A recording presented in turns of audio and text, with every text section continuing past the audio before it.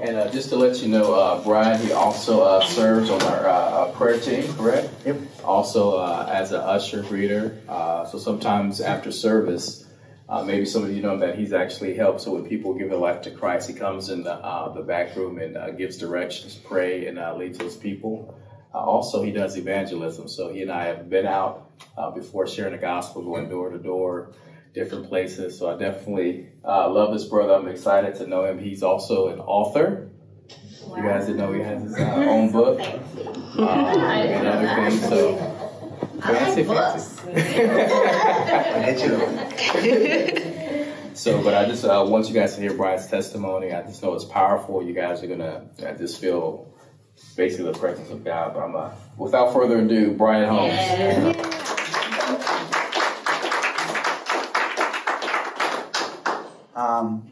Well, inside of me, there's a little bit of a preacher. And so I'm going to try not to do that. I'm going to try just to share my testimony. If you're not familiar with what a testimony is, it is your account of how God has moved in your life. So we've all got that. We've all got our history. And no one can ever take that away from you. So the enemy's going to come later and the world's going to come later, but no one can ever take away what God did in your life to bring you to this place. It's powerful. Your testimony is powerful. Amen. So if you haven't already thought of it, think about what your testimony is and reaffirm that. So my testimony. I was born and raised in Pinellas County. I'm one of the rare people that actually was born and raised here. There's a few of us. I was born and raised Catholic, baptized as an infant, and was brought in the Catholic Church, went to Catholic church every Sunday, went to Sunday school, was in a Catholic school for a lot of years, from like kindergarten to 8th grade. And I was a pretty good kid, I would say, for the most part. I got into a lot of mischief, but it was mostly just mischievous kid stuff, nothing too illegal. That happened later in my testimony. But so I'm thankful for my parents for putting me there. They weren't devoutly Catholic, but they wanted me primarily just get a good education. But I'm thankful because the seeds of faith were planted early on. Although I always thought I was missing something. So one of my next door to us, a family moved in, and that kid became one of my best friends. And he went to public school his whole life. And I was like, oh, it's so cool over there. I'm over at this, I'm wearing this uniform, a small class of 30. So I thought I was missing out. And that began a journey. I'm like, oh, when I get to high school, I'm going to go to a public school. And so I'm like, I don't want to go to a Catholic high school. I want to hang out with the cool kids. And that led me down like a long journey. I quickly got in with the wrong crowd.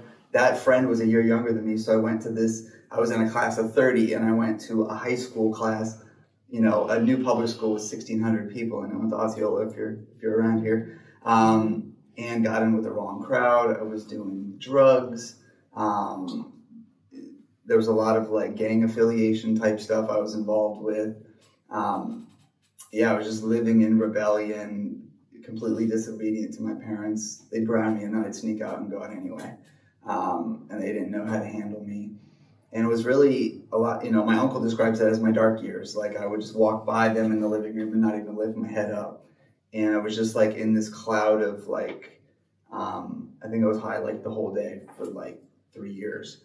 And, I was doing all kinds of stuff. Like I said, is hanging out with drug dealers and all kinds of nonsense.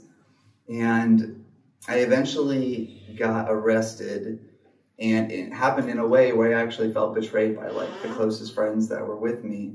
Whether they intended it to happen that way or not, I still don't know. They claim not. But I was arrested. My parents bailed me out, and I realized I couldn't trust them. And so I decided that I was going to get my life back on track. The Lord was speaking to my heart. I didn't know it at the time. But I ended up getting back on track, and I got right with my parents and started to rebuild that relationship. And I just started getting good grades in school. I started, working a lot and just staying out of trouble. And, everything was good on paper. Like, life was good. I was doing all right. Had a new girlfriend at the time and everything was good. But I still felt like something was missing. Like, there's something, everything is good. So I don't know why I feel like something is missing. It's weird. But I remember I was driving around one night and I was crying out to the universe, what is missing? And I felt the Lord convict me. I pulled over and I was just crying. And I remember him speaking to my heart very clearly, Jesus saying, you lost your first love. And at the time I didn't even realize he was once my first love. Because I believed and I had some kind of relationship, but it wasn't really a real relationship. And it just hit me very powerfully. And I'm like, wow, I need to give my life to you, Lord. That's what was missing. I had all this other stuff. I had money. I was good with my parents. I'm good in school. And so I wish I could say my testimony ends there, and it's been good ever since, but it doesn't. So I'm stubborn, and we often fall back to old patterns pretty quickly. I didn't go back to drugs or any of that other stuff, but I did graduate, and I went to college, and ended up getting a house with a girl after college and getting engaged, and that ended up not working out. And when we broke up, it was an 8-year relationship that broke up. And so, but I felt resolute that it was time to move on. It wasn't working out.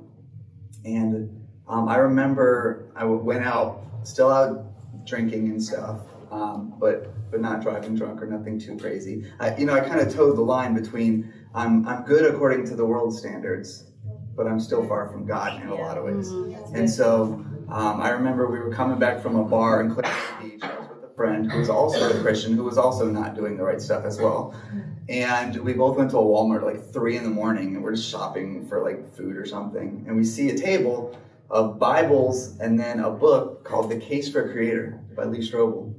It was about the scientific evidence for God. And I was like, cool. So I got a Bible and I got that. We're 3 a.m. We've just been drinking, but he bought a Bible too. It was one of those God moments, God's doing something. I look back now, I see God was doing something. Wow. But that book helped me, the one book, so I'm starting to read the Word, not as consistently as I should have, but the other book helped me realize that there's intelligent reasons to believe in God. And that got rid of some of the doubts that I had in the back of my mind about it. And so that kind of brought me to another level of my relationship with God. And I was I definitely believe in God. I know, and I still have my cross on my arm. I don't know if you remember, it's the Tupac cross, for those of you who are around my age, because that was the idea I had back in high school. I'm drinking and sleeping around and doing drugs and hanging out with gangs, but I have my idol Tupac on my wall because he's a Christian and he can do all that stuff and have foul mouth and talk about murder. And I'm oh, so you can be a Christian and do these things. And so I'm completely deceived in my own mind as to what it means to even be a Christian. But these things are slowly, God's working them out. And so it wasn't until a bad relationship ended when I was 30. And so this is the first thing happened when I was 17. So this is 13 years later. A bad relationship ended. And at that time, I went back to, how do I get my heart and mind right after this breakup? And I'm I'm not going to date anybody. I'm just going to focus on me right now. And I started to get back into a church. And it was the combination of realizing I'd made idols out of all of these relationships that I'd been in. That's, I guess, all part of a testimony for another time. But I basically would put all of my energy and emotions into the relationship I was in, instead of where it should have been, God. And so these things are never going to satisfy you the way that God can. The money won't. By that time I was 30, I had already been self-employed multiple times.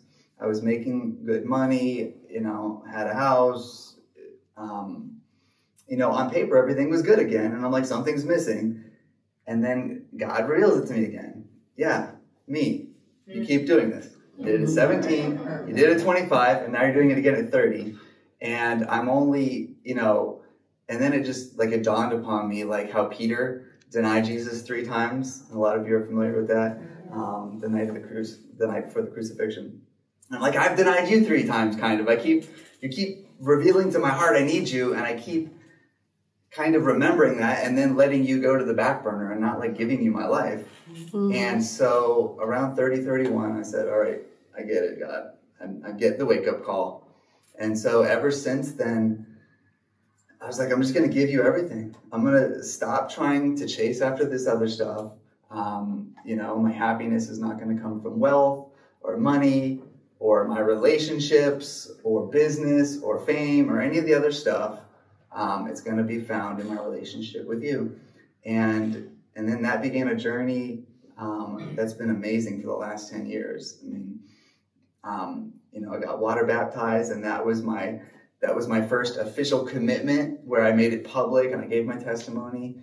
And and then I got ordained a year later, and then started a ministry. And now I'm doing counseling and stuff. Like TJ said, I wrote a book and published it last year. And now I'm doing lessons that are being used by evangelists that are going out to people all over the Middle East and North Africa and stuff.